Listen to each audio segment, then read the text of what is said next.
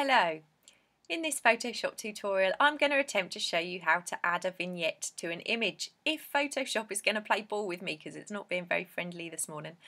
I've got this gorgeous photograph of my granddad that I'm going to be working on today, and the first thing I've done is unlocked my layer. I'm now going to drag this layer into the duplicate layer option, which is a little square post-it note that looks like it's got its corner turned up. So I'm going to show you a couple of different options here. The first thing we're going to do is we're going to select our elliptical marquee tool, and we're going to click and drag a selection over our image. Now the easiest way to move this selection around is using your up, down, left, right keys, arrow keys. That's the easiest way to move that around. Now when we're happy with that, at the moment this is the area selected and we want this outside area selected.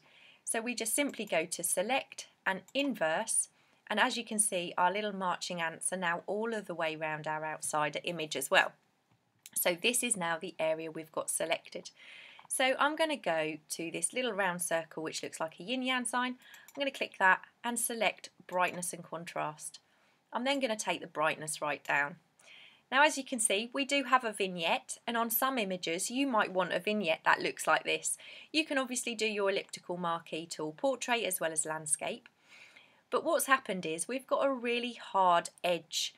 So that's option number one. I'm going to show you how we can soften that edge to give it a much more vintage kind of look. So the first thing I'm going to do is I'm just going to click the little dustbin in my adjustment layer because I do not want that particular vignette. So I've still got my elliptical marquee tool selected, but up the top here in your control panel you can see you've got feather. Now this is in pixels and we are going to select, I'm going to start with 150. For an image this size it's probably about right. You'll get to know, but you can play around with this, keep deleting your layers, change the pixels. 100 works, 250 would work on a larger image. It's entirely up to you, but this is where you would play around with that. So I've set this to 150 pixels, and now I'm going to do my marquee tool again, and I'm going to use my arrows to move that around. And finally I'm going to go select and inverse so we have the correct part of our image selected. And now I'm going to go to my adjustments layer and brightness and contrast again, and I'm going to reduce that, and can you see what's happening? So it's a very soft vignette now on this photograph, and I really like the effect. It may be that you don't want this to be a kind of oval shape. So what we're going to do now is we're going to use the rectangular marquee tool to do the same thing. But this is how you add a vignette to an old or any image.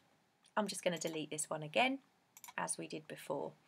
Now I'm going to go to rectangular marquee tool, and as you can see that's taken that pixel straight back down to 100. Next time you go into your elliptical marquee tool, you're going to have 150 pixels selected, so you need to make sure you change that to 0 if you're not doing something where you want that soft feathered edge. So I'm gonna do I think I'm going to do 100 this time, and we'll see what this looks like. Now this time our marquee is going to be square.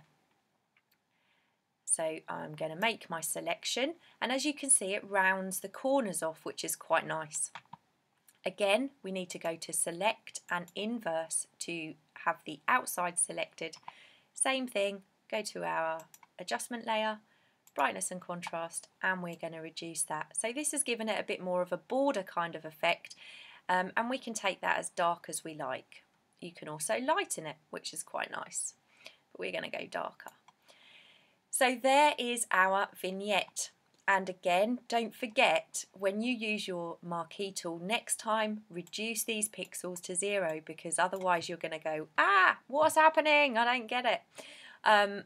But that's what you need to ensure, that you've got the feather edge set to what you want. If you want a nice hard selection, so let's just put this selection in now.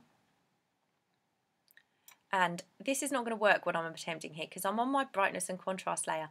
I'm going to go back to this layer that's visible, and I'm going to go to edit and stroke, and I'm going to choose a black line this time, and OK, and then Command or Control D to dismiss that, and you can see we've now added a border as well as our darker edge. So you can see how you can start building up some effects on images.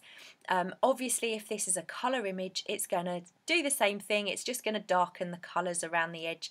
So you can give any image a really nice border. Play around with this, it is good fun and it's really effective. Don't forget to save as. If you're going to print, you need to save it as a JPEG. If you want to keep this image to carry on working on it, save it as a Photoshop document. I always tend to save as both. I like to have the option to go in and change images again if I want to. So that's the end of this tutorial. I hope you found it useful. Please subscribe if you haven't already, and I will see you all again very soon. Bye.